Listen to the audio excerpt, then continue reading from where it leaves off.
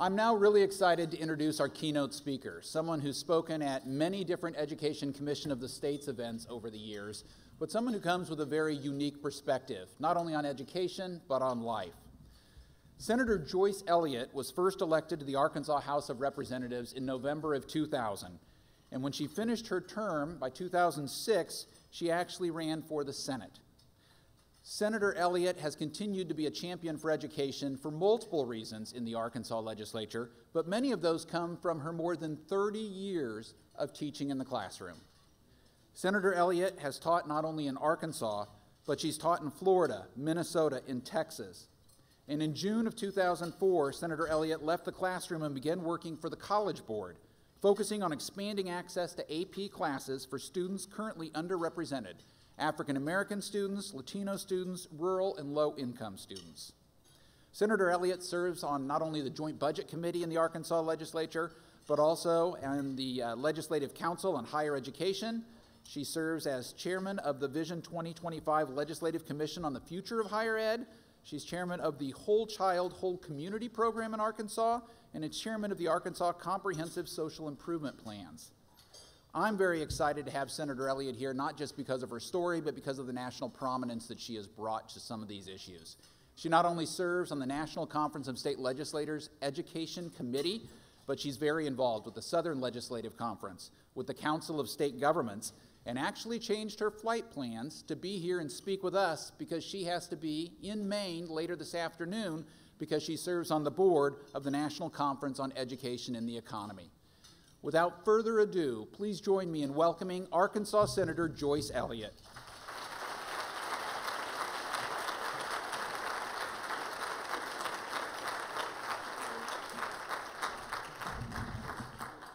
Thank you, Jeremy, and good afternoon, everybody. I'm a teacher, just keep eating, don't mind me. Just now and then have some eye contact so I know you're at least pretending, all right? At least you are. But it is a pleasure to be here, and although I'm from the South, I'm going to have to talk really fast. So for all the Southerners in the room, get ready to listen fast. We can do this. And I'm doing that primarily because I really like to have some time for Q&A, and by that time, maybe you'll be finished eating. But I want to really start with just some things that I've just been thinking about that's just been on my heart, and I suspect on the heart of so many of you. One is, I know everybody here just must be thrilled. There are some Arkansas people in the audience because they are my people. Where are you? Raise your hand. My Arkansas peeps over there. So glad that you're here. And you know, when there's somebody from your state, you have to call them out. Because you have to go back home, and they'll say, you didn't call us out. I was a teacher for 30 years, and I always like to tell people the only reason I'm not still teaching now is because I am a policymaker, a legislator. The two things I wanted to do, and I fully admit this in public, I wanted to be a teacher, and I did it for 30 years and loved it. I wanted to be a politician. I'm doing it now, and I can't stand here and tell you I love it, but it is some of the most important work that I do. And there are days that I do love it, because of course I can see the differences. Well, as we're here to talk about art and talk about equity and what it can mean to us, my talk won't exactly just be about art in and of itself. But I think through my story and through other things that I'm going to say, you probably could take those things and ask yourselves, how could art have played a part in this to soothe the things that happen to people? What if there were artists there to somehow heal the heart and not just have lives that seem stepped on and left out, and in some days just burdened by the grayness of the mundaneness of the day, because that's what art can do, brighten up a beige day. I would be remiss if I didn't tell you how concerned I am about DACA and what that might mean to the arts. Because I keep thinking about how many artists we will lose if they have to go someplace else. And why would we do that? And maybe something will happen, and the artistry of the heart will take over, and we will figure it out, and this will not be such a bad thing that's going to happen because many somebodies, policymakers like me, will come to our senses and not let this be for real. And it's ironic to me that we are right here in a hotel called the Mayflower. Think about that. The original dreamers to this country were the people who came on the Mayflower, and nobody turned them back. Nobody sent them back. In fact, what we've done, we've created a whole holiday called Thanksgiving Day because they arrived and nobody sent them back. W.E.B. Du Bois said, of all of our rights, the one that we should fight for the most is the right to learn. And the right to learn, of course, includes the arts. But it is the right to learn to be somebody, as he said, who is a critical thinker, who can question what we do, who can decide if they agree or disagree with what policymakers and their teachers and other people in authority say and do. That's what the arts can do for us. I saw it as a teacher. I always kept this sign on my door. I was a teacher of English and speech communication, and so much went with that. You know, the little bumper sticker that you see a lot of times, you know, the arts are not a leisure. And I would always explain to my kids what that meant and how that in your artistic mind is where I want to get, to help you be your best self and figure out what it is you think, what you feel, how you can make a contribution.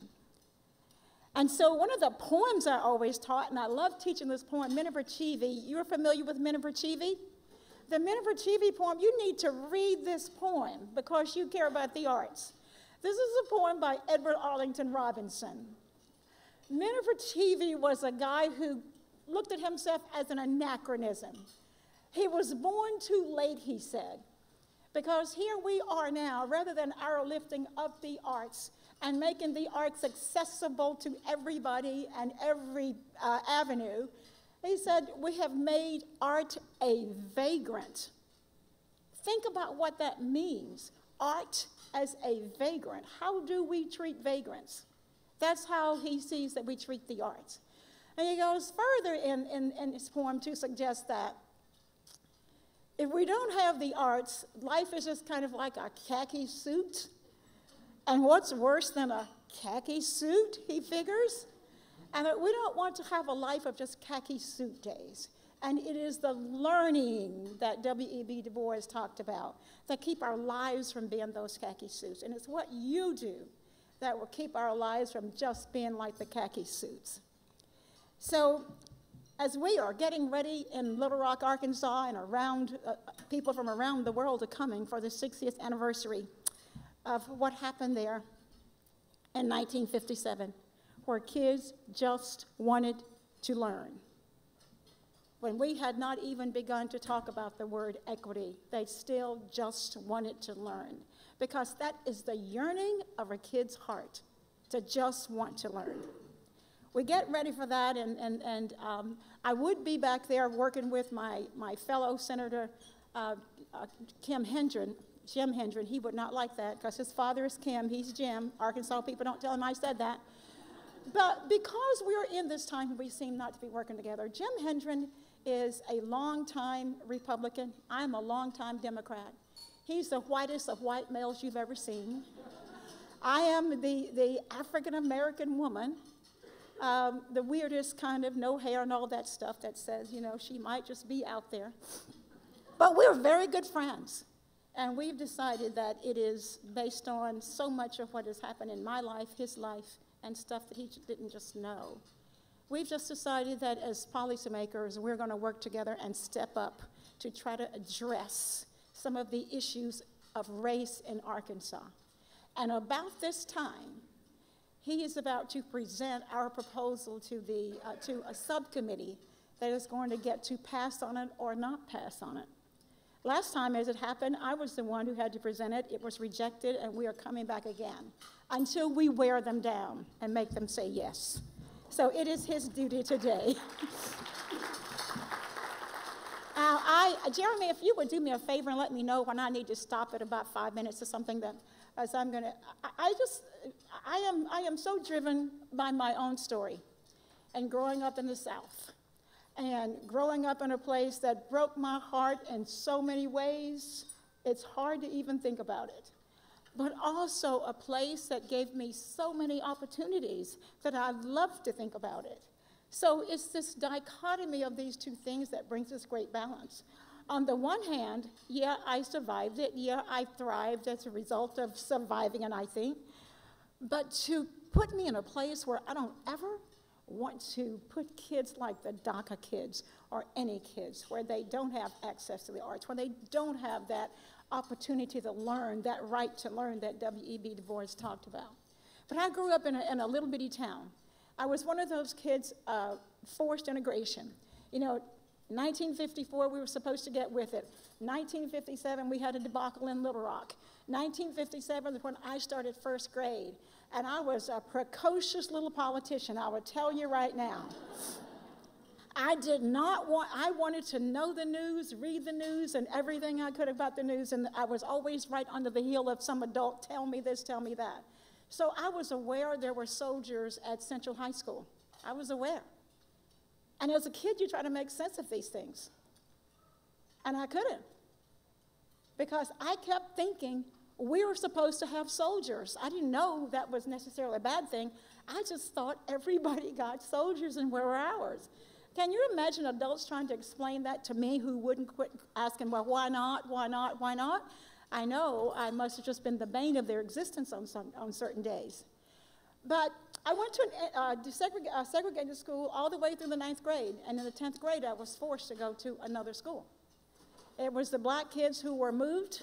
There were several small schools, small white schools, and one large high school for the black kids, because after all, we were supposed to go to one school. My bus ride to school was almost 2 hours just so we could maintain segregation. Now think about what we did when we tried to use busing to even get desegregation started. Think about what we did. We went nuts. But we were perfectly okay with having these black kids on a bus for 2 hours, but not my kid even for 15 minutes. That was my life. And when I went to this school, it was difficult.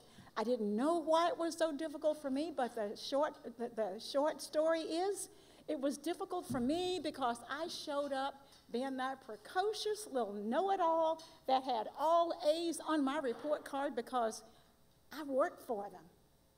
And the people who were receiving me in that school did not like it and called me to the office, 2 white males and this little 15-year-old black girl, and had my transcript and basically said to me, question how I got these grades.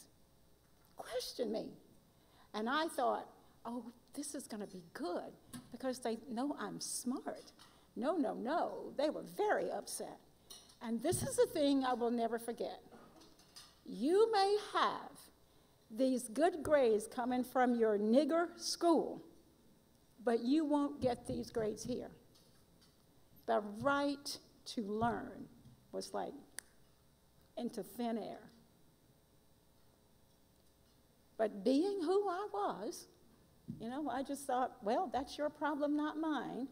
I'm going to work at this. But it was not easy. And it was made very hard.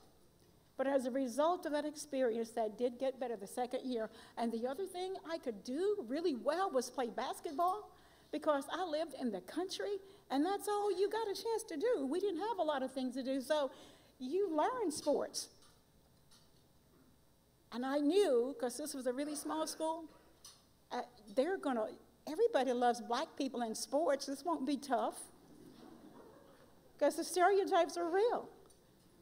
But then when I was told, you cannot be on the team not because you're not good enough necessarily, but you can't be on the team because we don't have a uniform that would fit you. And I said, and I shouldn't have, but then, hindsight, he deserved it. I was so angry. I said to the coach, well, even I could have thought of something better than that. And I'm 15. And I was sent from the gym to that office I dreaded going to. Here I was again. But what it did for me, all those experiences set me on a path of making sure, no matter what happened, I would do my level best to make sure every kid was never treated like that every kid would have access to a great education, whether it's the arts or whether it's vocational, career, technical education. Because in the end, the arts is in all of it.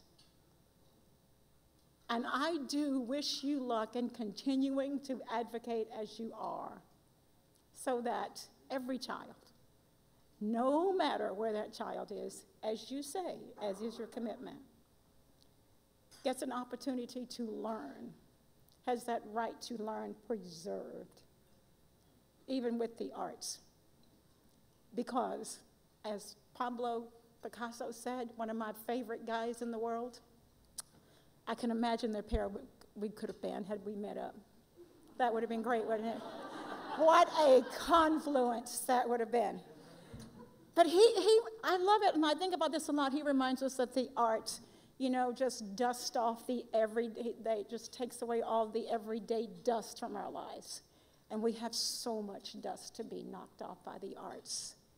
And I trust you will keep your feather dusters handy, and that you would work hard for the little Joyce Elliots of the world and all of the other kids that are going to come along, for whom you would be the curators of their futures. Thank you.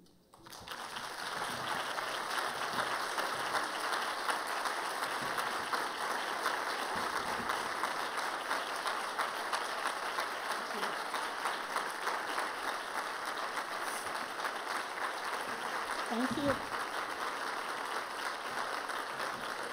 I can be here for until 1:30, and so I tried to talk fast so you would either talk to me, ask me questions or something. How much time do we have, Jeremy?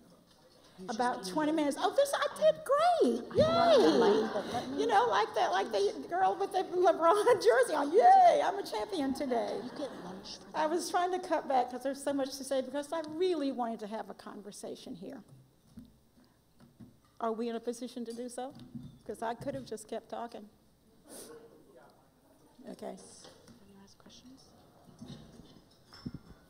So, Senator, let me start off.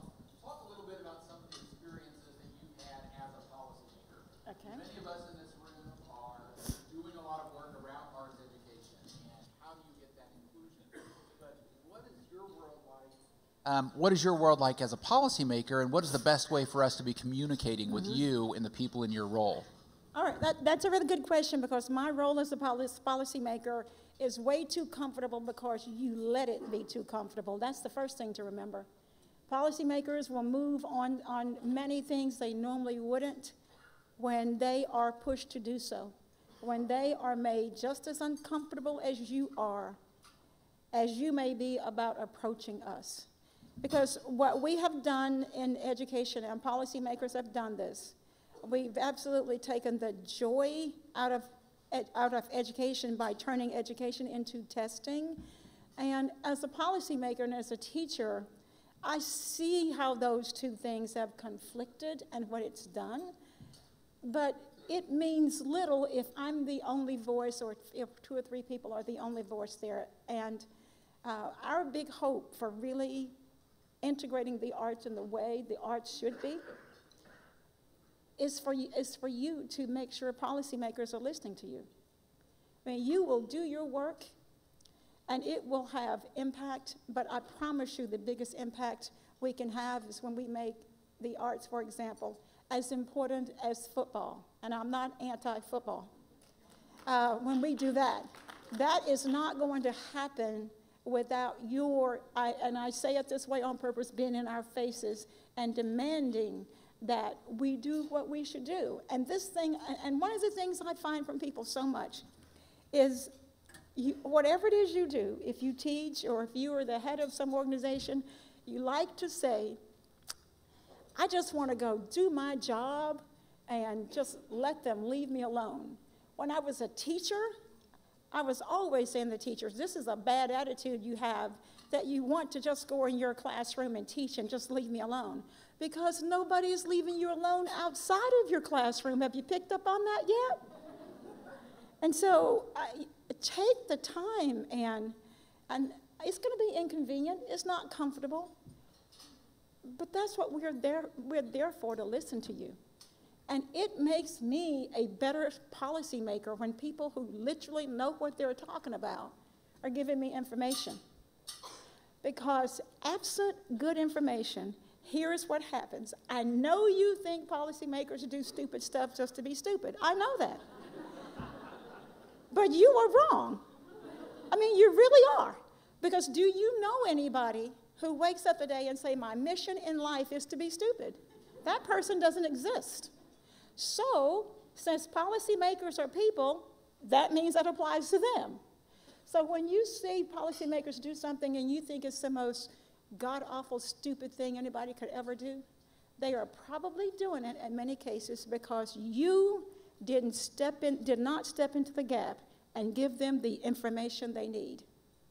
Because when good people and informed people don't do that, you leave us to our own devices to come up with our own conclusions and our own policies. So every time you see something that looks ridiculous, you need to ask yourself, well, could I have done something about that? Had I participated in the civic process? And that's a serious matter. They really don't do it just so you can continue to tell us we're ridiculous. In here beats a heart. I was just thinking this morning how the word heart and how much, now I'm getting off on things I would have said. If that's okay, I'll go ahead and do it. Since y'all didn't have questions, I kept thinking about, the violence that we do to the heart and thinking, oh my gosh, heart, that's the last three letters of heart. And the violence we do to the heart.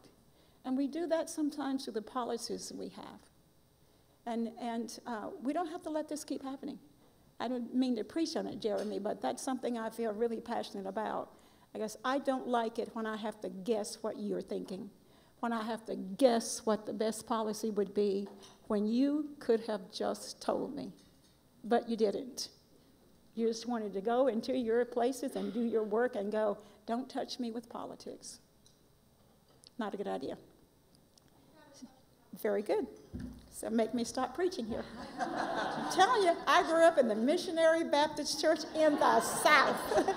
I know how to preach, okay? All right. My name is Ben Martin. I'm from Missouri, so a neighbor of yours. Yeah. What are some of the most promising education policies that you are hearing about and working on right now? Yeah.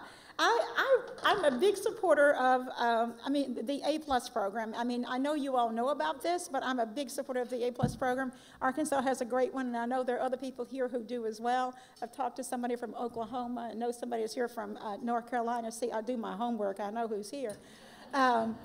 And so that's a program that I'm really working and I've gotten legislators who actually go to the Thea Foundation in Arkansas to see what's going on there. And so I get legislators to do that, and every single one we've gotten to go and listened to how that program changes success for kids. Every single one has been impressed. And more, we're kind of getting a little bit more funding to help do that. But some of the other things that are happening in our state, we have done a relatively decent job legislatively trying to make sure that kids have time, that there's art in the schools. And we're doing a much better job, too, of lifting up the arts, well, I would say democratizing the arts, because we're doing more to appreciate that art is not just the traditional stuff that legislatively we are. That we put these boxes around and recognize, and especially art of those who have been left out of the recognition We're making a big deal with creative arts regarding, the Blues Highway and honoring that whole Delta thing where it's an economic driver. And our Latino population is growing more and more in our state, and we're getting really good ideas from that population informing our arts. Kind of like, what I envision is kind of like the WPA when the government actually, not that we're going to go back to this, but the government actually paid people, to create art, and we still see some of it around. And what I want us to look forward to doing is, between government and private and the private sector, do more of those things of commissioning those folks who have been left out of how we have defined the arts and lift up those arts. And Arkansas is doing more of that. We've got people here we've got John Brown over here with the Wingate Foundation, and they do a great job of helping us fund the arts. And in Arkansas, we have supported for millions of dollars in a small town in the south, we call it El Dorado, although we know it's El Dorado. And in Arkansas, the car doesn't exist anymore. You really could live in El Dorado and drive an El Dorado Cadillac. That's how we talk. I'm telling you, it's just the way it is. We're artistic in our expression, may I say that. But that town has decided that. There are many well-to-do people in El Dorado, disproportionate to the population. Lots of money there. They finally figured out their town was just dying. And the way they have chosen to come back, and they're going to have a big opening like last of September, they have chosen to have their comeback through the arts. And it is a huge undertaking, supported partially by us in the legislature, because we know it'll matter in the end. It is a huge undertaking, and it is going to be just fantastic to have that happen. So we look for those things we can support. So, okay?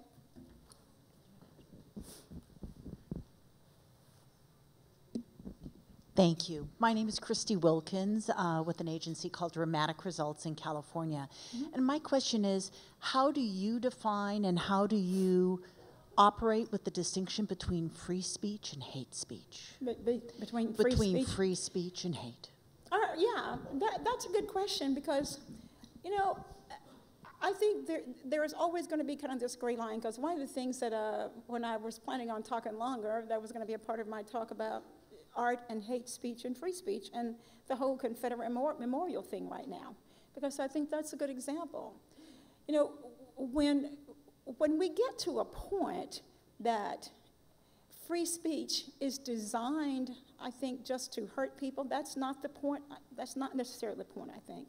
When it gets to a point that it's designed to hurt people mentally, there's a line there. I'm not. And that one to me is real fuzzy, because, I don't want people to be hateful, but they have the right to be hateful. But when it gets to a point that it's speech that begins to incite harm, I really think that's hate speech. But more importantly, although I think it might not rise to being necessarily illegal, I think hate speech for me is derived from something directed to or about people